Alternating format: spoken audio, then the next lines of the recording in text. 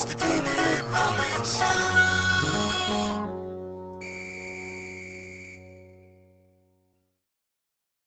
I reached another stage of development, my Germanification. Your what?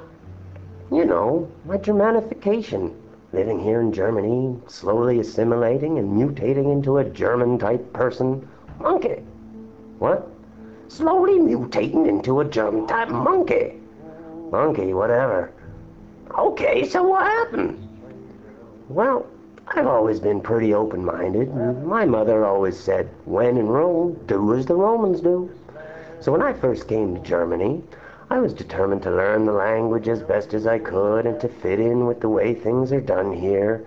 I had no problem with eating sauerkraut, or bratwurst, or bockwurst, or Schweinehaxen, or Wiener Schnitzel, or rouladen, or knödeln, or, all right, I get the idea. But certain things just seemed wrong, or stupid, like wearing a scarf in July because you have the sniffles, or keeping the windows open when it's freezing outside, but then keeping them shut when it's too warm in the room, or the whole idea of the shelf toilet, or having two single mattresses instead of one big mattress on a double bed. Are you planning to go anywhere with this conversation? Yeah, so I also didn't like the big square pillow. It just didn't make any sense to me. What is the point of a giant square pillow? It's not designed to the average proportion of the human head. Monkey. What? Not designed to the average proportion of a monkey's head. Yeah, whatever.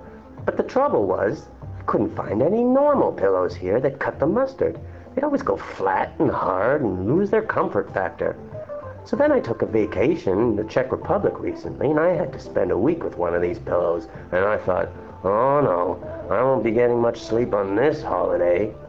But then, I don't know if it's because I've been here nearly 6 years now, or if I just suddenly unlocked the secrets of how to navigate my head on such a pillow, but it suddenly just all made sense.